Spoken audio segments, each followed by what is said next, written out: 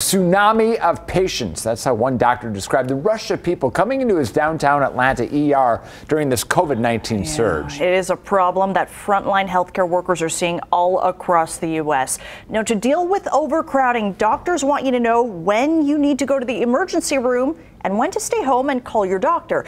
Mandy Gaither has more.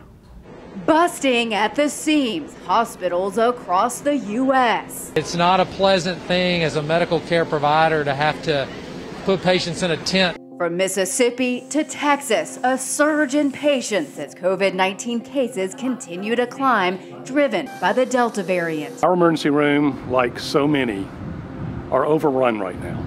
In Georgia, the emergency department at Children's Healthcare of Atlanta is not only dealing with COVID-19, but patients with other respiratory viruses as well. To help with overcrowding, doctors say know when to go to the ER. Get emergency help if the patient has trouble breathing, difficulty keeping down fluids, changes in alertness or unusual trouble waking up, bluish lips or face, or persistent chest pain or pressure. However, they say stay home and get in touch with a doctor for a low-grade fever, fatigue, cough, congestion, or sore throat. We've worked to manage the volumes, but a continued rise in numbers will continue to push our capabilities. Frontline healthcare workers across the U.S. continue to urge vaccination, saying it's the best way to lower risk of hospitalization and death. I watched a 28-year-old previously healthy unvaccinated patient die from COVID complications.